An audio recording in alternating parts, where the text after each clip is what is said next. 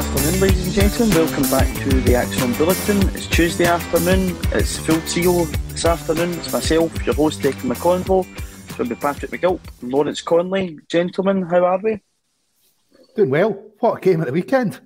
Everybody in the world of Celtic's got to be happy. Yeah. We sure are happy. We'll be looking right over that game at the weekend because it is probably the best performance, arguably, under Ange Postecoglou in the league so far. It's probably one of the most dominant away performances I've ever watched as a Celtic fan. It was all one-way traffic for large periods of the game. And we'll be looking at transfer links. We're seeing Celtic linked with 3 players from the J-League. We'll be looking at Thursday's match. That's the headline, our bullet line today is we want everyone up and running. These comes from Ange's comments picked up on in the Daily Record last night when he was speaking about the game on Thursday, saying there's no such thing as a dead rubber at Celtic. Patrick, come to you first. Dundee United away was always going to be a hard fixture. After Thursday night's injuries, Jota, Stephen Welsh and Freddie Ralston, it looked as though it was even going to be even tougher, but no issues whatsoever.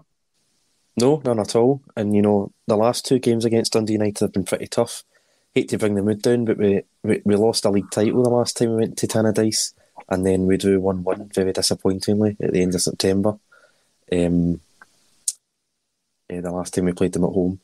So, no, expecting a tough game, and even with all those injuries racking up, you thought, if we're going to drop points in December, it's probably going to be happening soon. But then, out of nowhere, well, not out of nowhere, but semi-surprisingly, you get the most dominant away performance of the last 7 or 8 years, certainly statistically, and on the eye as well.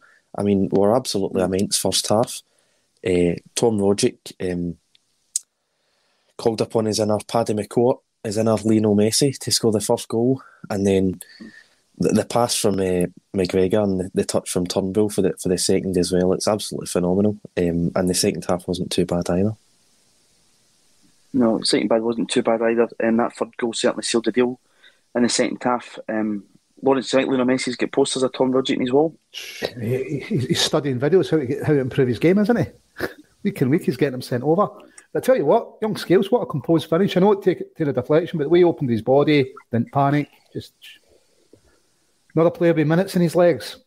So it's all good. Good to see Taylor back. I thought much better balance to the team. We just seemed to move it quicker, which probably resulted in, was part of that performance. The fact that it was more natural having a left back at left back. Yeah, I thought Greg Taylor played well at the weekend, coming back in, especially after that pass that you touched on there. The last time we played at Tannadice, it was the game that we ultimately succumbed to losing the league title. Something I've spoken about a lot is mentality for this Celtic team. What did it say about some of them that were there on Sunday, that played in that game a few months back, that they could go up there and just, see it out, no bother, and play to what Ange's been asking them to do so?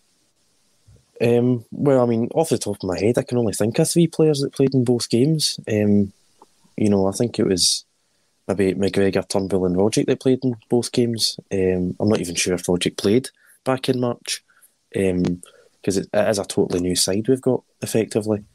But no, I mean, mentality-wise, there's a lot of games. It's 2 games a week, basically, for the first half of the season.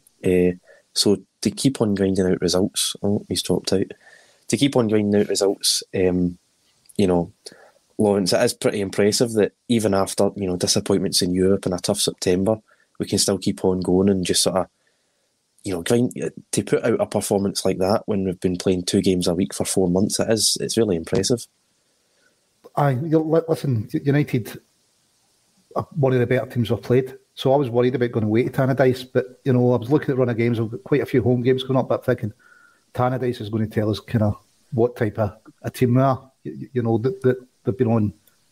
They've had a fairly decent season so far under Tam Court, and I thought, United is a decent team. We've caused us problems earlier at Celtic Park.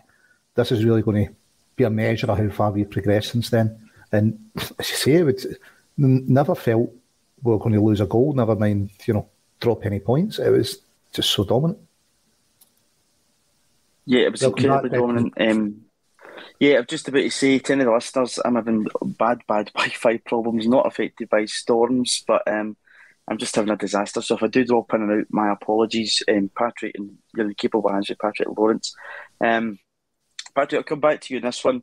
Starfelt and Vickers, it was a partnership that was really developing before Carl Starfelt picked up that injury. Obviously, Vickers was out the game last week due to personal reasons, but together they just look so solid. And for a defence that was in crisis for many parts, reported by the mainstream media, two of them just looks as if they've got such a great understanding of each other. And I thought Vickers at the weekend was immense. He just keeps everything so simple, and it just looks as if nothing's too much for him. Yeah, and I think they probably complement each other pretty well, because Vickers isn't the fastest of players and Starfelt isn't that comfortable, passing the ball. Although he doesn't make that many mistakes, you can tell he's not the most comfortable passing out from the back. But they both sort of they help each other with their weaknesses. They make sure they cover for each other. There's not many mistakes between them, and they're two of the most important players on our side. You can talk about Kyogo and Jota, but Starfelt and Vickers are equally as important because, with Ange's system, we want to be going forward all the time, but as Ange said several times, he doesn't pop corks or champagne corks for clean sheets. He just wants to limit the opposition's chances, because if they don't have chances, they can't score. And them, I think Carter Vickers has been sensational since he came in, but Starfelt's improvement since his shaky start at Tynecastle has been, it's been phenomenal, and it's been really, really important to our success, and he's arguably our most important player just now. Yeah, definitely, and centre defence has always been a position that I think even, in recent years when we've had success, it's still been a position that we've been weak in, and we've not always trusted the players there, but just now we do seem to have two real solid defenders.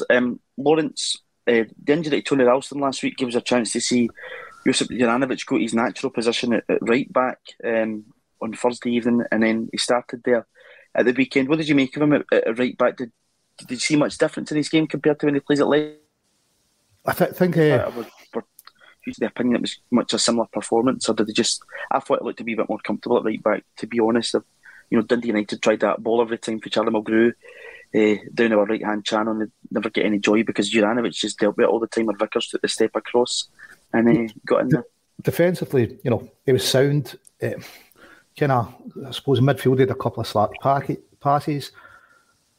Got up the line a lot more and put in some decent crosses. I think there's a bit more finesse about his crosses, whereas Tony just seems to hammer them across sometimes. But yeah, probably the only way he was going to get the jersey off of Ralston was Ralston getting injured. So unfortunately, Tony's getting injured. But we've got a right back that can step in, and Greg Taylor's back. It just gives such I thought better balance to the whole team having Greg there. You have no worries. I think about Juranovic, whether he plays left or right back. The only worry is he going to stay on penalties, or are we going to give them to someone else? Because I'd quite like to see him staying on the penalties. Yeah, as long as he doesn't give us too many hearts and mouth smokings with Panenkas, but as long as he hits the back of the net, none of us are really that bothered. Patrick, Greg Taylor, for a long part of his Celtic career, has been one of the scapegoats in the team. Probably due to the fact that a lot of the guys around him just are better football players, but in the Ralston mould, he does a job for us. What did you make him coming back in? I know he was getting high praise in terms of his stats in the game. It was his first game back for a long time. Important to get him back, I think, at this point in time of the season, isn't it? Yeah, well, in a performance with so many standouts, you're arguably better not having a standout performance as a defender, because you're looking at all these midfield and attacking players creating so many chances, and we're giving them nothing at the back. And so you don't really get to see people like Taylor and Juranovic and Carter Vickers and Starfelt. And that's maybe what you want, because if those players are to stand out, it might be because of a mistake. I didn't think it wasn't like a man of the match performance. I thought he'd done well for his first, I think it's his first start back, I might be right in saying. One of his first games back anyway. And I think it does. I think it brings better balance to the team. I think even Mikey Johnson looks slightly better. With a left back behind him as opposed to a right back. Not to say Juranovic done badly at left back, it just gives more balance to the team, makes the team more comfortable, because Juranovic is making passes and taking touches and putting crosses in with his right foot on the left side, and I think it slows the game down a bit because you're taking an extra touch or two. So even if inside, aye, exactly. So even if Taylor isn't the most accomplished, at least he can put in crosses first time as opposed to having to cut back and can make passes first time. So I think it quickens the game up a bit, which is only good news for us.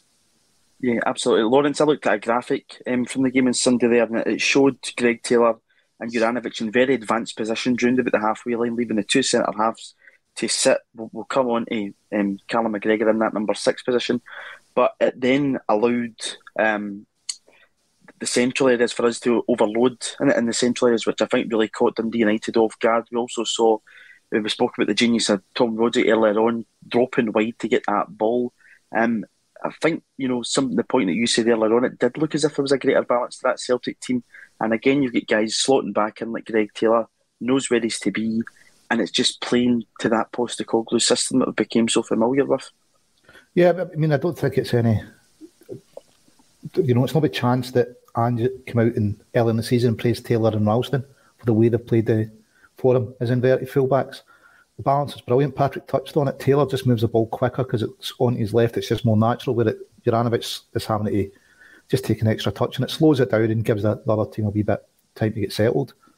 Well, inverted fullbacks, it's overloading the midfield, isn't it? And it's just giving us those extra players, freeing Rogic to do his magic. And yeah, brilliant. Turnbull, the great, it was a great goal. Don't think it was his best performance, but Mikey Johnston, it was good to see him get 90 minutes. I think he's not back to the level he can get to, but it was a better performance than he's had recently. And I think he's a guy that really needs to rebuild his confidence.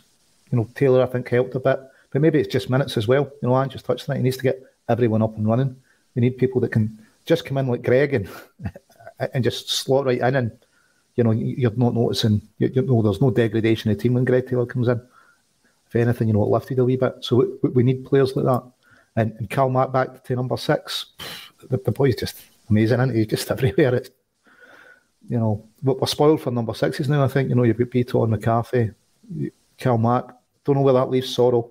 I don't know if he's maybe one that's going to be, we'll try and move on in January, but he's got to be 4th choice out of those, hasn't he? So, yeah. And the front 3 was just immense. And obviously that's where Ange's he's looking to bring in another reinforcement there. But yeah, it's all looking good. If you put in performances like that, you're not going to lose games. No. Patrick, on that, the overloading the opposition in central areas, a lot's been spoke about on here, especially between the 3 years, about that midfield, getting the balance right. But McGregor's at number 6 on Sunday was absolutely sensational. Some of the passes he was picking out, his positional play was excellent. He was covering for the Starfelt and Vickers, which I think gives them greater confidence in the game. If we play like that every week, is that the midfield that we go with, or would you like to see McGregor, doing what Rogic and Turnbull was doing and getting into those advanced positions? Because we know Callum McGregor likes a goal as well, but for a lot of the times in the game, he was getting right up there and about it too, and probably was unlucky not to score his cell. Yeah, his influence, he just sort of pulling the strings. It's unbelievable, really, just how good he is. I think I've said a few times, I think he's the best midfielder in Scotland on his day. I know people like Rogic, but I still think it's Callum McGregor. And I think Sunday showed that he certainly staked a claim. But no, that's the midfield that I would play most of the time, with him in the 6 and Turnbull and Rogic ahead of him.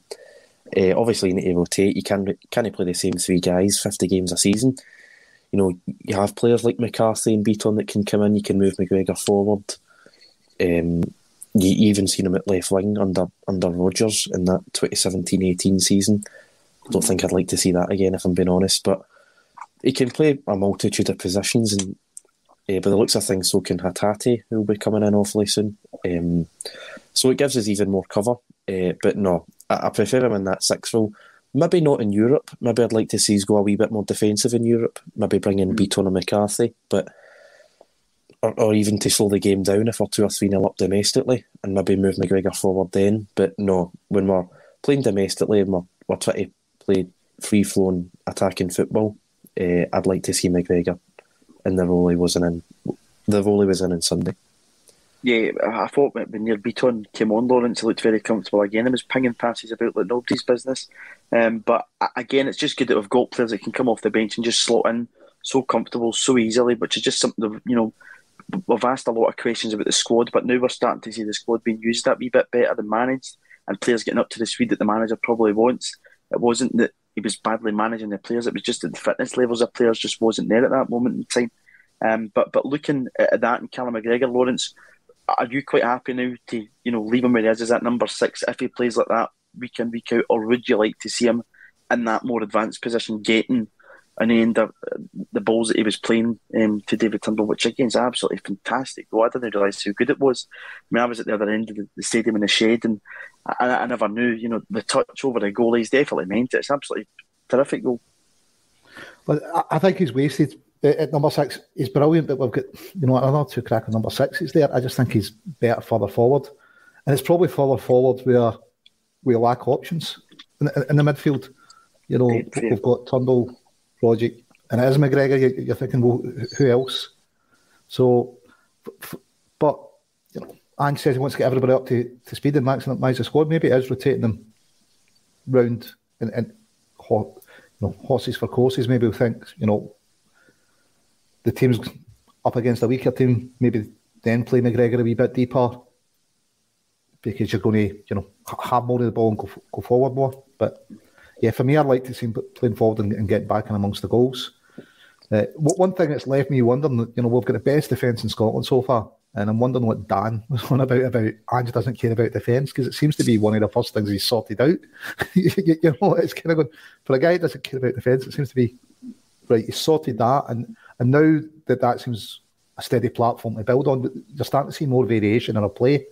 Whether that's because the squad's learning more in training week on week and how they want to play, and he's just kind of gradually building it, I don't know. But for me, he seems to kind of authority that defence first of all. So whoever sits in front of it, we've got 3 good options: McGregor, Beaton, and McCarthy. Beaton was just, I thought it was great. Just his range of passing is just phenomenal, isn't it? Hopefully he'll get back amongst the goals. He used to score a couple of long range efforts. But yeah, no, for me, McGregor further forward. For me, I prefer seeing him further forward. But listen, Ange knows his stuff. If he thinks he's better playing at number 6, I'll just kind of bow to Ange's wisdom. Yeah, I think we're all doing that. I saw a tweet the other day saying, we're all living in Ange Postecoglou's world and whatnot. So, yeah, we certainly are. In Patrick, we're rolling back the years with some Celtic players that I think a lot is. Me for one, I'd probably no opposition to Tom Rogic heading to Qatar in the summer the other year. Beaton, if you'd have told me, a couple of £1 million, I'd probably had them out the door. But, Ange Postecoglou certainly turned these guys' form around. Bob McMillan's came in the comments to say Rogic showed grit and determination, something I wouldn't said about him previously. I would say we've seen that, in flashes from Tom Rogic, but see a goal like that at the weekend, Patrick, it just lifts everybody around you, because you just see one individual where he gets the ball. I think he goes past 4 or 5 players. It's absolutely outrageous to score a goal like that, and the lift that must give players around him. It's certainly something that gives you a right confidence booster in a game like that, at a venue like that at Tannadice. 100%, and I think he runs faster with the ball than he does without the ball. You said that about grit and determination as well. He was putting in some challenges. I mean, I don't think I've ever seen Rogic put in that many challenges. Successful challenges as well. Ange said that. Ange was talking about how you can't get the ball off him because he's so strong. And it might not look that way when you're watching him, because sometimes his touches look a bit... You think he's going to lose the ball and he just sort of pulls something from nowhere and he manages to dribble around a few players. Oh, it's unbelievable. It's like a string to his boot. I think it's the futsal. Because he's an ex-futsal player, isn't it? That's kind of... I think it's amazing how he's managed to carry that over. Aye. But I mean, you can see the strength when he's trying to win the ball back, and he done that successfully so many times on Sunday. And I think we're probably missing that in the early part of the season. Both him and Turnbull were a bit, powder puff, a bit lightweight, and players were running and passing right through them. And it sort of left Starfelt and I think probably Welsh at the time with quite a lot to do. But then the midfielders have sort of toughened up a bit, put in a few more challenges, and then Carter Vickers and Starfelt have improved as well. So it shows you, that's the reason we're not conceding many goals. Yeah, no, 100%. And just to give the boys at Social Recluse a wee shout out for this T-shirt, I think they probably do still have some left. It's part of the campaign in 2020, sorry. It says under it, where you went, others follow, obviously a tribute to Celtic's greatest ever captain. and, defender. And as Lawrence was saying there, we're talking about defending Lawrence. Has it just been a seamless transition under Ange Postecoglou where he's not needed to focus on the defence too much because we attack so well? And anything that does come at the back just seems to be dealt with so simply by the guys that are there. Because, the two centre-halves just look now like very comfortable, natural defenders that keep it very simple. I know Celtic fans get a bit wary when we start passing the ball around the back, but, there has been mistakes come from that this season, but two of them are showing that are decent players, and we'll get on to Vickers' price tag because somebody's talking about that in the comments, but is it just that we go forward so much we don't really need to worry about that defence? I don't think so. I think, a big change is Joe Hart. I think it really gives the confidence, even if he was a bit light in one of his balls across the front of goal on his touches. I think we've all seen the defence improving. There has, at the beginning of the season, I don't know if they had the confidence that they have now when it comes to passing it round about the back. And I think that's grown just the more they do it. That they're quite relaxed now with Ange's instructions, saying, what, we can't take it. We can't, the boy's in 10 yards of space. It's an easy pass to him. I don't need to worry about it. It's not just kind of lump it forward now. Seamless. We've not lost a lot of goals, but I'd definitely say that, there's an upwards trajectory of the defensive performance. Welsh was unlucky to miss out, but I think that it is going to be Starfelt and Carter Vickers as our best partnership. God knows if Julian will ever be fit again. It's one of those ones, isn't it? You're going, what's keeping him out? The Celtic physios must be scratching their heads as to why he's feeling twinges. But to be honest, is he going to be missed if those two kind of keep putting in performances like that? Probably not. Maybe he's another one that needs to get off the wage bill if he doesn't want to come back and play. Yeah, there probably needs to be a fine balance for that. Obviously, we don't know too much about Chris Julian at this point in time. Patrick, we ourselves, we've not seen him feature for nearly a year now, but we probably would prefer him not to be rushed back too soon if he is going to then be out for another 3 or 4 months. But I think as Lawrence says there, just now I think it's quite solidified with Vickers and Starfelt, and if even Julian was fit, I think he would be on the bench for us at this point in time.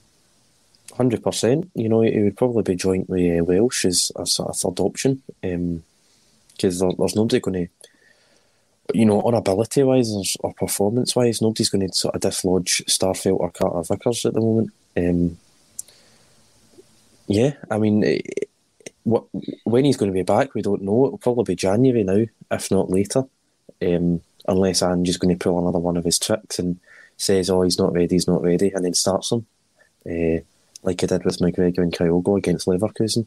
But I think it'll probably be January, and with squad rotation, Starfelt, I think, and Carter Vickers to an extent, have played quite a lot of games. Starfelt had his sort of injury and he get rested in that period, but squad rotation is important, so he'll certainly get some game time, but I don't think he's part of the starting pairing if he was to come back tomorrow. Lawrence, going to come to you in this one. Jimmy Holmes came in the comments to say that Vickers been quoted at 2.5 to 3 million now pay at Celtic. The thing I read said 10 million. I think you've seen that as well, Patrick. If the fee was that high, and we paid 7 for Julian, what will be 2.5 years ago, I think. 2.5 years ago, come January time. Yep. And it will be 3 years in the summer. Would you gamble on 10 million? Probably not a gamble. Gamble's the wrong word. Would you pay £10 million for Cameron Carter-Vickers? If you paid 7 for Julian, we know he's a player. I mean, I know he's only probably going to get better for us, and he's really important to this Ange Postecoglou side. I don't think it's how much you paid for Julian decides how much you pay for Carter-Vickers. I think it's just what's your transfer a marker, though. So I think it comes down to what's your transfer pot? Where else needs strengthened? And if your transfer pot's 10 million, are you going to all blow? It's like we could have kept Robbie Keane. Gordon Strachan had the opportunity to buy Robbie Keane, or not buy Robbie Keane and buy another 3 players. So, or was it Bellamy? I can't remember. But it was Bellamy had the option to buy and Keane. Bellamy. Yeah, but he decided not to, and then because the team needed improvement, and the transfer pot was only so big. Is he worth 10 million?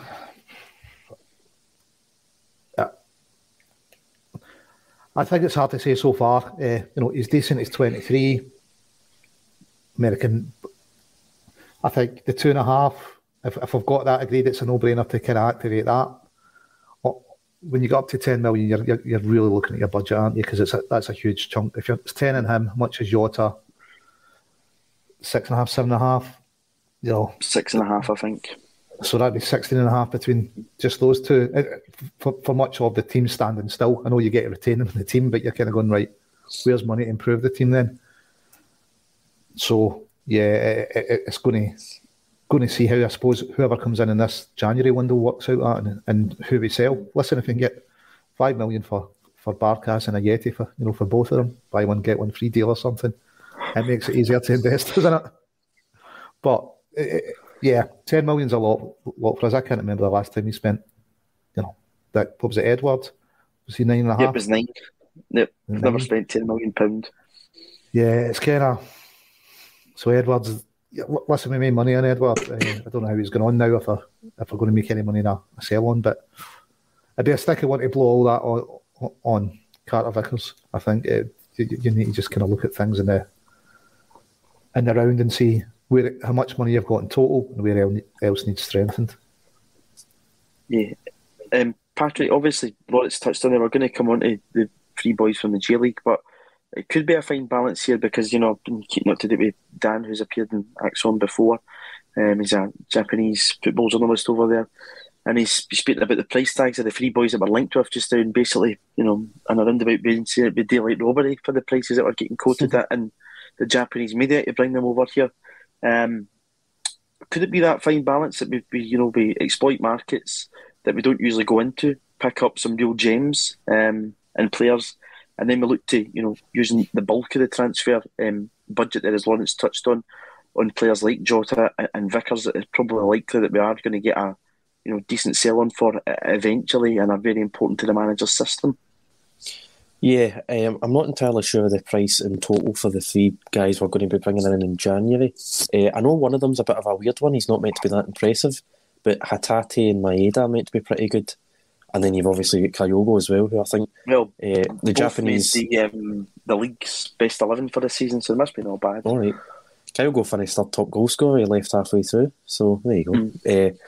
And he was apparently a steal, and I think we'd agree he was a steal. I think we got him for something like 3 or 4 million. I can't quite remember, but I think 10 million for Carter Vickers, I don't think you can justify that, if I'm being perfectly honest. I know he's been impressive, but I think you can get a player just as good as Carter Vickers for less. Starfelt has been, man of the match the last couple of games, in my opinion, and we got him for 5. And it took a month or two to settle in, but in the course of 3 or 4 years, what's a month or two? So I wouldn't pay 10 million for Carter Vickers, not only that, because I heard there was a contract at the end of the season. I don't know if that's true or not. I don't know what's true, because the guy in the comments said 3, we've read 10, and then I've also seen a freebie on Twitter, so we'll see what happens. I wouldn't pay 10 personally. With Jota though, I think I would probably pay the 6.5. You think? Yes, I would pay the 6.5. I'm just thinking, Oh no, he's thinking personally. Can he raise that money just in case there's anything to him going? It's just whether Celtic decide to pay it or not, because I think with Patrick Robertson earlier, and we've seen in the past, I think we were quoted being over 10 million to sign those two players. And Jota's arguably better than the both of them, and we're being quoted 6.5. So it's whether you can get a player for slightly less than that, but at the same time, he's in our hands now. He seems to be enjoying his football. He's a young player. He's not only effective in terms of statistics and influence, but he's actually quite exciting to watch. I mean, he's tremendously exciting to watch every single game. And he makes a good star of the Christmas ad. So what more do you want for £6.5 million? But yeah, just going back on the Japanese boys, sort of exciting to see what they bring. I think Maeda's a sort of winger/striker, and the other two are midfielders. So we're coming into positions where we do need the depth. And if we can get them in at 1 minute past midnight, the 1st of January, that would help as well. Yeah, that'd be a big lift, and especially going away, Lawrence, to winter training camp. And that kind of, ties in here with one of the points David Kelly's made in the comments, saying that Taylor has become another player who gets better while injured, which I think is a really important point. And what Patrick was talking about in Starfelt there, is it that some of these guys, when they get that wee rest and go out, come back in and just look so comfortable in this system because they're getting a chance to work on it? They were spoken about international breaks and letting some of the guys, work with Ange during that time. But is it a possibility that, once we get into the January and we get these couple of weeks training, we could see a completely different Celtic side when they come back? Because the time period that Ange had to work with the core of the team when he came in wasn't a lot. In terms of the players that are there that make up the 11, Jota wasn't there, Vickers wasn't there, Starfelt came in very late, Hart, many players there that probably haven't had the time with Ange in the training ground that he would like to have had. Could we see a different Celtic team come January when we come back? I'd hope so. We've got a manager that's got a reputation of developing young players, and he does that on the training ground and be spending time with them and working on them and getting his ideas across. So, the more time he gets to spend with them, he's got a bigger opportunity to influence them and how they perform on the park. I don't know if David with Kelly's maybe meaning he's. I think Taylor takes a lot of stick, actually. Really rate with Greg, but he takes a lot of sticks. I think some people saying he gets better when he's injured, i.e. we forget how bad he's been beforehand. And but for me, he's got a good assist record. Scotland international, the two boys keep him out of the team are Robertson and Tierney. He's 23. He's got loads of room to develop. I mean, that's a really young defence if you look across it. I think we will see a better team the more time Ange has got to work with them. We're just back after an international break and look at the performance we put in. Arguably, a lot of that will be down to Ange getting more time to work with them. I think as we go on, the team seems to be varying the play more, and whether that's they learn a bit of Ange's system and he goes, right, you've got that, now add this bit in and add this bit in. So, Jared talked about it from, Boys Down Under, that your first season is really about building and getting the team to play. It's the second season they really go. So you can see this team kind of progressing throughout the season. So it'd be brilliant to watch next season if Jared's right. If the second season is going to be even better than performances this season, it's going to be, I think, phenomenal. 2022 could be quite a thrilling year to watch Celtic, Patrick. But there's a few important points I think that Lawrence touches on there. And, players coming back in, adapting to the system, adding bits to the system. But one of the points he's touched on there is, since we've come back after the break, it's been high pressure games. I remember breaking out Celtic's a lot of pressure, but we've come through a semi-final of the League Cup and a game that was always going to be very difficult. Came through it. 2 great wins at home to Aberdeen and Hearts. The best performances to watch, but 6 points between them. And games that we thoroughly deserved to win. I thought we were very dominant in both games in terms of that. And again, we missed out in Leverkusen. Probably was a worry between us because we get such a great run of form between the previous international break and up until that one. And we've came back and again just slipped right back into where we were. It just shows the feel-good factor that must be around Lennoxtown just now. When you can see that in the park, when you've got the players interact with the fans and the manager interacting with the fans, everything just now is positive. And in a few weeks' time, Ange has the chance to kind of tick a box off and hopefully bring back silverware to Celtic Park. Yeah, and in the first week of that last international break, when he won the October Manager of the Month award, he was quoted as saying he's sort of been avoiding looking at the heavy fixture list he's got. But, we've handled it pretty well with the results we've had. If you're to say to me before the international break, would you take that? I'd have certainly taken it so far. To narrowly miss out on a result away to Leverkusen is phenomenal, especially when you consider the scoreline in the first game. And then just to go back to your 2022 comment, I think Ange said on Sky, I think midweek last week, that he's actually 12 months away from being where he wants to be at. And, we think we're flying just now. If he's right about what he's saying, then we're going to be some team this time next season. But, it's going well. You've just got another... I think you've got... Ange didn't say it's a rest for certain players. It's a chance for other players to play. And I think it's a bit of both, really, because I think we do need to rest certain players. I think I read that David Turnbull was the only player to start every single game this season. So he's one that you'd definitely be resting against Betis on Thursday. McGregor kind of had time out in September, but he was injured. So, And he's been playing for Scotland during all the international breaks when other players have had a rest, so you'd maybe look at resting him. Kyogo's effectively played a full season now, so you'd be resting him as well. And then you're maybe looking at players like, I don't know, Abada maybe. I'm not entirely sure.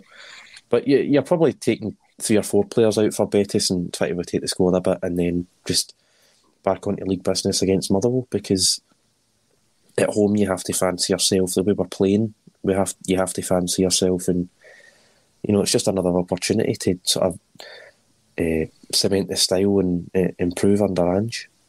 Yeah, Motherwell will be a tough fixture. Obviously, Tony Watt is the league's top goal scorer at this point in time, so they'll come to Celtic Park and try their luck against us. And again, at Fir Park, they're very, very dominant performance from us there. And it was 2 going in 4 or 5. But Rolls came in the comments to Lawrence to say we'd like to see Scales have 90 minutes against Betis. Now, the comment that was as a tackling, we want everyone up and running. He came off the bench on Sunday, but obviously we've seen flash of him. We've seen him play against Ferencváros, we've seen him against Brave Rovers, etc. Great goal to come on, but looked very composed as well at the back 4. And it would be good to get all these guys up and running. I think Thursday's a real opportunity that, because Patrick touches on there, Sunday's more important than Thursday, just due to the fact that it's not a dead rubber. We want Celtic to win on Thursday, of course we do, but the 3 points is much more important against Motherwell than it will be against Real Betis. Yeah, definitely. I think with Scales, the problem is we've got Taylor, who also needs minutes, so we might see both of them for 45 minutes. But yeah, Ange said it. He wants to get everyone up and running. You might see McCarthy and Beaton both in the midfield. Maybe McGregor further forward, maybe Rogic, because Rogic's only just back. But it's definitely a time where we've got a bit of luxury in this game, haven't we? It doesn't matter if we want to lose or draw in this.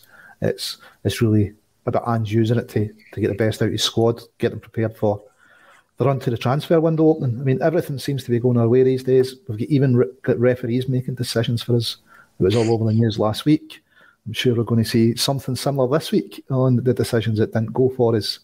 No doubt the head of refereeing, or I can't remember his name, he'll be coming out on BBC pretty shortly just to talk about it. Yeah, and Patrick, it's good to see that some people have managed to move on for 1989 and Roy Aitken's throwing. To look at this, another comment coming in from one of our regular contributors is saying that we can't just assume that all 3 Japanese guys will settle as easily as Kyogo. He's thrown in the names of Patrick Berg and Kevin Nesbitt. Is that a worry? Because obviously, we're all very excited about looking at the Japanese market. We looked at the J League, but Ange just said he knew what he was getting with Kyogo. He was 26, he knew he was going to settle, he would adapt to the culture. Is there a wee bit of a worry that, all 3 of them may come in and 1 or 2 might not adapt to Scotland so quickly, and then you might have a bit of an issue? And what do you make of the other 2 players there that's been mentioned in Berg and Nesbitt? Nesbitt, sorry. I think the only players that haven't really adapted to Scotland, you could maybe say Barkas, but you don't know if that's a confidence thing. I think with Ajeti, you could say Ajeti's not adapted, but I just think he's a bad football player, if I'm being honest. I just don't think he's good enough. Maybe the price tag didn't help, but he's not shown anything to prove to me that he's a Celtic level player, Celtic quality player. On the players mentioned, if Patrick Berg comes in, McGregor's definitely getting moved forward, because you've got to play a player like Patrick Berg, and you can't be dropping Callum McGregor. If we sign Patrick Berg, I'll be very excited about next season. I'll be very excited about the next half of this season as well, because he's been phenomenal in the Europa League for, is it Bodo Glimt, I think he plays for. Mm-hmm. Kevin Nisbet, I'm not that sold on. I sort of wanted us to sign him in the summer, but he's not had the best of starts this season at Hibs. It's hard to tell with players at other clubs in Scotland how good they are or not. I wouldn't mind taking a punt on him, but anything over 2.5 or 3 million, I'd probably pass on that. I think we can get better elsewhere. We can probably get better in Japan, or Ange mentioned South Korea in the media as well. That's another league I think we're going to be looking at, and I think we spoke about Iran on the podcast last week as well. So there's loads of markets all over the world that we could be diving into, and to spend any sort of money on Kevin Nisbet, I'm not just too sure. We've seen him in flashes, you and I, for Scotland as well. Also, we've seen him for Hibs, so it's very hard to judge him. But Lawrence, the three players that we're looking at in the G League just now are being linked at, as Patrick said, is Maeda, left winger / striker, Hatate, who we know can play as a defender and he can play in midfield. The other chap escapes a bit at 6 and he plays as that central defensive midfielder. These are all positions that we probably do need to strengthen him. If we can get these deals done, it's a no-brainer. But there obviously is that worry against work permits and stuff like that, because it is going to be difficult. COVID we know hasn't went away, and try to get them in and whatnot is going to be tough. But if we can get those deals done, and if that's what Ange wants, then we need to get them done as soon as possible and not hang about like we usually do in any transfer window. Yeah, you'd want them, these three in the first day, wouldn't you? The deal's done, and hopefully no delays in registrations or anything. Just get them in and registered in time, or everything approved to go straight into the squad. Maeda looks rapid. I think he's worked under Ange. He'd really compliment Kyogo in his pressing. He looks so quick. It's a market Ange knows. He's had a look at the squad, and he said it's 12 months away. One of these guys might just be a stopgap, saying, look, we'll see what it gives us over the 12 months, who knows. But brilliant to get him in. Nisbet, I think's a decent player, but it's the amount of money we'd need to spend on him. I think we've touched on it. It's we generally don't spend loads in January. I think Hibs would be looking for 4 or 5 million for Nisbet, and I think for us, how many players could we get for that money? What kind of quality of players could we get? The 5 million might buy all 3 boys for Japan, potentially. So I think it probably rules out Nisbet. Berg, again, it's cash. Number 6. I think we've got 3 cracking number 6s. For me, it's under Sorrow there. So I wouldn't say we need to bring in another number 6. We've got McGregor, McCarthy, Beaton. I think, left back, I think we all recognise Taylor could do with a bit of competition there. A lot of people don't think he's first choice. Maybe we should be buying somebody of Juranovic's quality for left back. But then we've got Scales, and have we really seen enough of Scales to judge him? He looked composed when he came on. The way he taken that finish was, I thought, was brilliant. It was like a striker taking it away. He opened up his body, and defenders are more likely to just absolutely lash that over the bar, aren't they? But he was so composed with it. So I think we kind of need to get through and say the midfield really needs strengthened. I think it's our attacking options that are lacking.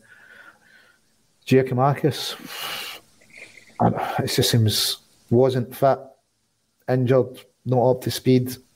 I think we're really needing another option up front, especially if we can find somebody to buy a Yeti. I'm not too sure if we could find someone out there. Probably look for a guy with a guide dog, but yeah, we need to kind of go through it and say, right, where do we need strengthened? And I think up front, attacking options. Ideguchi's the other name that was I forgot to have her on. But again, if we do bring him in, Patrick, what does that say about McCarthy, Sorrell, Beaton, if we're going to buy another number 6? Because he's certainly not the position. I don't think we do need to strengthen him at this point in time. Or does that tell you that the manager, one, doesn't fancy, 2, McCarthy, maybe not his signing as such, and I think it's maybe just coming as that stopgap signing, or is it just, strengthening the squad and we might see one depart? I mean, thinking on that, we do have sort of 4 players who are available in that number 6 position. You're then buying a defensive midfielder, so that's 5 players. The comment about Patrick Berg, I think he's such a quality player that I think, I'd be driving Beaton to the airport in that scenario, because I think if you can get a player like that for a good fee, you have to sign him. But if we're going to be signing our 5th number 6, I just don't think it's going to be happening, is it? I know. It's whether it's a stopgap or not, I'm not sure, because you sort of wonder where he sees McGregor, because we're talking about how well McGregor can play in all 3 positions. If we're signing a 5th player, presumably he's going to be 5th in the pecking order. He might already be above Sorrow, you just don't know. But you obviously don't need 5 players in one position, so he might be looking at playing McGregor further forward, and I think it's less likely the Japanese guy will be a stopgap. I think it's more likely that the players we've seen so far are stopgaps. Possibly. Because we do have 4 already in there. To buy a 5th player as a stopgap, it seems a bit... I don't know if that makes sense, but you don't know. I'm sure Ange knows what he's doing, and the good thing about signing Japanese players is they're almost certainly his buys, and he is effectively the manager and the director of football in the one person. So he's revolutionising the football club, modernising the football club in a way we probably hoped Brendan Rodgers was going to do. And, you know, if he thinks he's got a player, then you just need to back him and you need to get him over the line. Yeah, 100%. Pinball must be a Who fan coming in here, Lawrence, to say that he thinks that Ajeti would do well on a full-strength team. I just think the way that we play football, the 4-3-3, I don't think Alba Ajeti's to do it before. And I've said multiple times, you know, but the way that we bought in the summer of 2020, we were certainly setting up for a 3-5-2 or playing 2 strikers up front. It never came to fruition. I know we ended up going to that at 4-1-2-1-2, not to give you any post-traumatic stress disorders from last season, but I just don't think Ajeti's going to do it at an Ange Postecoglou team, just for the amount of what's expected of the front three in terms of the runners, what you expect. Yeah, I don't. It doesn't seem like a guy that closes down. He seems like, you know, he plays as part of a partnership up front. He plays as one of number 2. Listen, it's obvious he's the third choice striker already. I think if Ange really fancied him, we might have seen more of a development player rather than Giacomakis come in. I mean, he came in straight to number 2. You know, straight away he's your option ahead of Ajeti. Ajeti's got, you know, he's come from the Premiership. He's going to be on big money. I think it's one of those guys. You know, if we can get any money back from him, brilliant. If we can get him off the wage bill, even better. It's, you know, I think he'd be on 12 grand. I think it would be more than that. I think more. Yep. You know what's weird? He came from West Ham, £5 million. I think he'll be pushing £18,000 a week easily. They need to get him off. And he was one of those players like Skepovic that had to be persuaded. You know, it dragged out. And I think... You know what? I think Strachan said it. If they don't want to come here and play in front of 60,000 and win trophies, I don't think we should be hanging about for them. I think maybe the club should learn that, you know, if it gets dragged out in public for a couple of weeks before a player will sign, they're probably not for us. I mean, look at the way Eddie Howe or whatever get dragged out. That didn't work. It should be, you know, a deal that I think's done quickly. Yeah, they want to play for us or don't. And I think, yeah, Ajeti had kind of warning signals from the beginning, just the way it dragged out. And if you can move him, brilliant. You know, I think we could all say him, Barkas, Sorrell. The 3 of them could go tomorrow, as far as I'm concerned, and hopefully bring in something that we can use to strengthen. Yeah, Michael's come in the comments, and this could be a shout. He's saying surely a team in Switzerland would take me. Basel, he did have a good record with Basel, coupled by Moya Lanusi over there, but again, it depends on the price tag. I mean, we're certainly not going to recoup the £5 million that we definitely spent on him. It'll be his wages as well, though, for Switzerland, won't it? Yeah, it will be. He would need to take a cut, wouldn't he? Need to take the cut. And on that, Patrick, you know, Thursday night could be another opportunity actually for Albion. You've spoken about, you know, Kyogo probably getting a rest due to the volume of games that he's played. You know, Albeit, but we've seen him obviously scored those 2 really important goals against Ross County this season. 2 goals against Ross County, is that right? He certainly scored against Ross County. I think back at their own game. Well, Carter Vicker scored 1 against Ross County, so we only won 3-0. Was it 2? Was that game then? I'm right. Well, no, so Johnson was 2-0, Ross County was 3-0, so it was definitely Ross County. But yeah, we might, you know, see him in action on Thursday night. I actually thought he did okay over in Betis. I think it was Ajeti that started the game over there. But yeah, probably a will be Vasilis Barkas too that you'd like to shift out just due to the wages that are probably taken up at this point in time. Yeah, 100%. I mean, the cost is $9.5 million, and then they're costing us 40 grand a week in wages as well for 18 months. Past 18 months, it's a phenomenal sum of money, really. I mean, you can talk about how much money you make in sell-on fees with players like Edward and Ayer, but it's totally undone by these really, really poor signings. I mean, I'd go as far as saying if one person was responsible for both of those players, I'd sack them, because that's a terrible outlay for what you're getting back. Because you'd be lucky to get $3 million in sell-on fees, and that would barely recoup the wages that we've paid them. So you're talking about a loss of £10 million over the course of 18 months. It's absolutely astounding, really, for a club that's operating on a turnover of less than 100 million. But he probably will start against Betis, and you're right, he did play quite well away.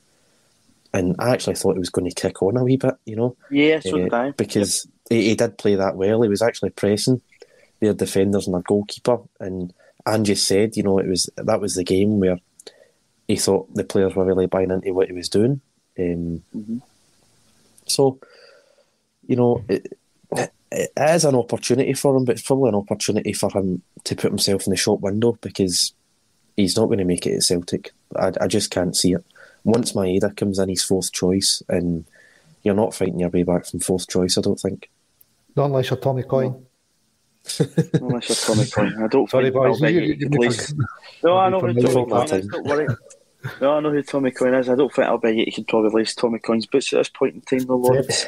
Definitely not, mate. If Coyne had an extra half yard, he'd have been playing for Madrid, I think. He was phenomenal. One of these points Michael's coming in, I think it's probably what we were talking about earlier, Patrick, with James McCarthy.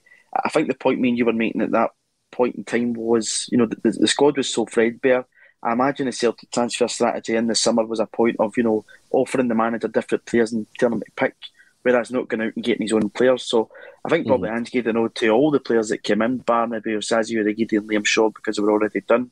But the point that we're trying to make is, McCarthy just doesn't, on the basis, look as if he is an Ange Postecoglou signing, but he probably was given the nod to take him, because we do know that James McCarthy is a quality player and can do it in the Premier League. Before the 4-year deal was a bit odd, but we do hope he kicks on for Celtic, because we know there is a player there.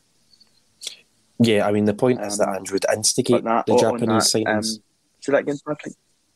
Ange would instigate the Japanese signings, whereas it's not him who's instigating the James McCarthy signing or the Joe Hart signing, for example. Not to say that they're bad players or they're bad signings. Joe Hart's turned out to be phenomenal for £1 million.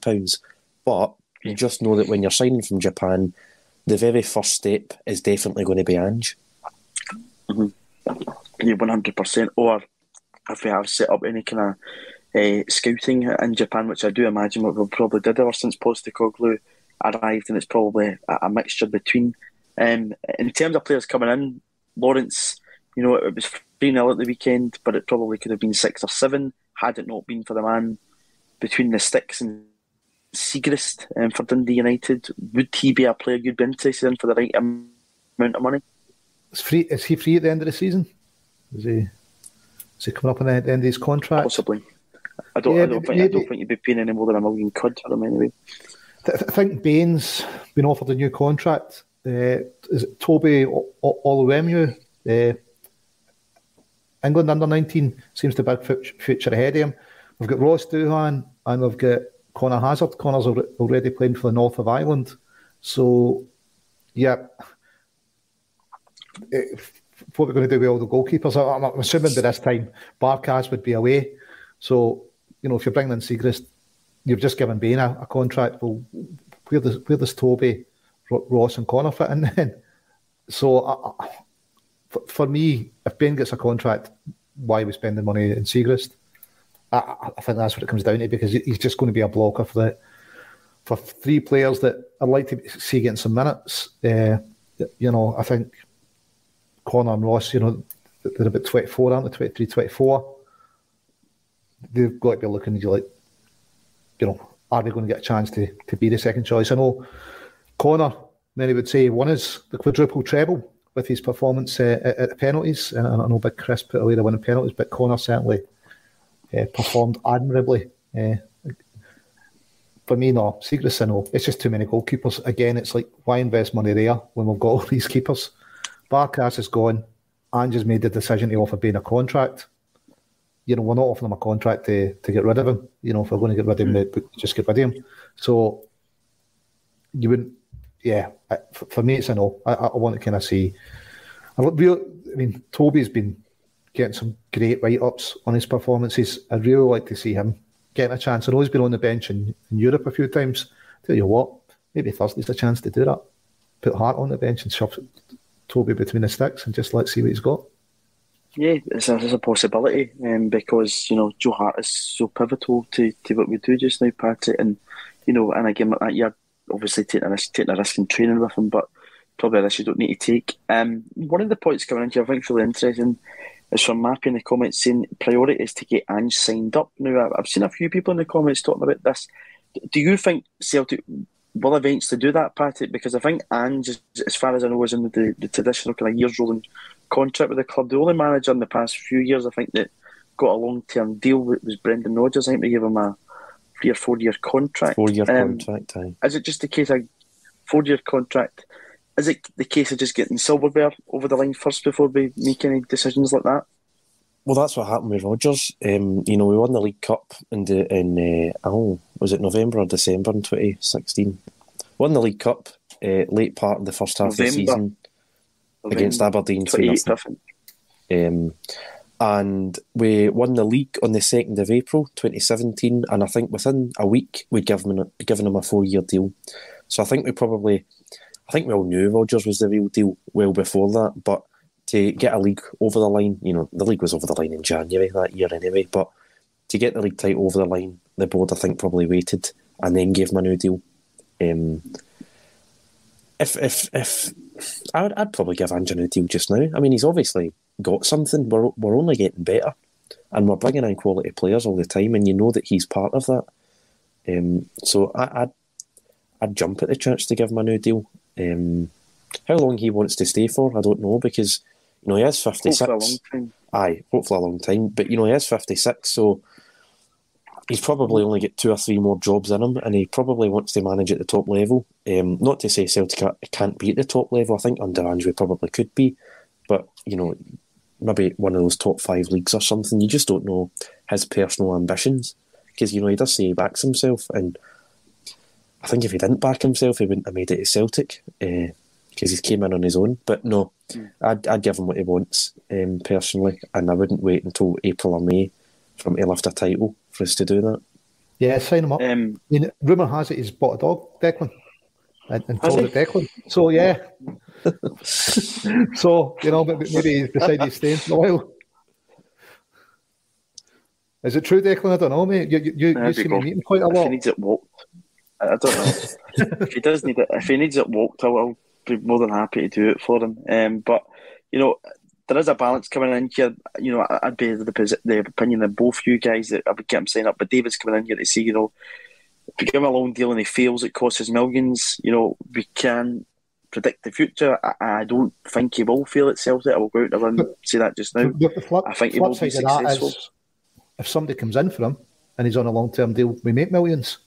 What was it, 9 million compensation for Rodgers? So I think it's the balance, isn't it? If you keep him on a 1 year deal, you don't get a lot of compensation for him. If you move him on to a longer term deal, yeah, it costs you more if it doesn't work out, but you also get more if someone comes in to take him off you. Mm-hmm. It's just, it is a fine balance, as you say, Lawrence. I would hope that, I don't think Ange's like Brendan Rodgers, that he would sneak away in the middle of the night and drag everything off your fireplace and put them in a bag and leave. But, I would hope that Ange's here for a long time. And, people are reminding us in the comments saying, he's yet to beat Rangers. We've only played them once under Ange Postecoglou. He's out of 2 European competitions. I think, you need to look at that Midtjylland game and what we had in the park and throughout this group, even the challenge that was already there with some teams. I know it flashes. We've looked at a good side, but again, Ange was even very honest in saying that we weren't at that level yet. We're going to get a crack at the conference. Hopefully, we'll be adding players to the side to do it. And we've not had any Silverberg yet, but again, he's given himself the best chance of doing that by putting himself in a final right away. So it is a long-term on the plan. silverware. We must give a nod to the ladies who delivered the cup against Glasgow City. On you go, Lawrence. Yep. Great to get that in, and hopefully, the boys can do what the girls have done, and add a cup before the year's out. I think it's great for them to beat Glasgow City. They've been dominating that for so long. So Fran Alonso's doing a fantastic job there. So hopefully, Ange is going to do a similar job, deliver us the League Cup before the year's out. Good transfer window. And I think if we're still in touch at the top of a good transfer window, we'll go on and win the league. Everybody's excited by the type of football he's playing as well. And there's not loads of loan players that haven't worked out last season. At one point you're going, right, Kenny, loan player, Laxalt, loan player, Duffy. Your team is almost built on loan players. At least he's bringing in young players that it seems to be developing. They seem to be getting week and week. So, yeah, I think Ange will add Celtic's second piece of silverware this season before the year's out, just to add it to the Women's Cup. Yep, fingers crossed he does. David Kelly said to me, we'll see where we are come the second, come May, and I hope I'm proving you wrong in this one, because I do think Ange will be successful at Celtic. I was on Saturday at the weekend, and I know Lawrence was involved too. Thanks to everybody that was in the comments, watched the streams, donated whatever they had. It's went a long, long way. The money we've raised has been absolutely sensational, and the auction is up on eBay just now. You can find us at Celtic State of Mind on eBay. There's some great bits of Celtic memorabilia there that you can bid on, which will go to our final total that will go to St Mary's and St Alphonsus. Very important to do that, and I think the scale of the money that we've raised, Patrick's been absolutely phenomenal. And I know you want to just give a wee shout out to another cause that me and you're both part of too. Yes, University of Strathclyde Celtic Supporters Club are doing. I think it's our second time we've done it. It's a Christmas appeal for There's going to be a food bank collection at the student union at Strathclyde between 10 and 2. So just sort of bring along anything you can, and then on this Friday, it'll be my Twitter page, your Twitter page, and the Strathclyde Celtic Supporters Club Twitter page. You can donate any sort of cash that you want. I know we're constantly asking you for money on this because I've just been a charity weekender, but it's all for a good cause. So even if you could just retweet it and see if anyone else will donate money, just anything you've got. You know what we should be asking? Thank you very much. We should be asking Celtic to help out St Mary's where it all began. If the ACSOM and the rest of the Celtic pod viewers can raise over 20,000 quid, where's Celtic in this? Because that is, day zero for Celtic. That's where the club was formed. Where's the Celtic Charitable Foundation? Why aren't they stepping in and helping the St Mary's? Ground zero for Celtic. It's in trouble just now. It needs the cash. You'd really expect Celtic to be stepping up. And I don't think any of the fans would be against the Charitable Foundation stepping in and helping the parish that gave us Celtic. Yeah, again, it's an easy one. If the board would help the board perhaps reconnect with the fans, if they could take actions like this, but we won't hold our breath in Celtic doing it, but it'd be great if they could. And I think also we've got the auction online as well now, the ACSOM auction. There's some signed goods there to try and raise a wee bit more for the parish. But I think Paul John will be tweeting all that out as well. Yep. As I say, the auction is up on eBay. You can find us at a Celtic State of Mind. There's signed Danny McGrain memorabilia up there, George Connolly memorabilia, like Bertie Older. I think there's a signed jersey from Bertie, and there's some other great pieces. So check that out if you can. And thanks again for all the comments today. Thanks to everybody that tuned in over the weekend. Thanks to everybody that donated. And to Lawrence Conley and Patrick McGilp, thank you for joining me in a Celtic State of Mind.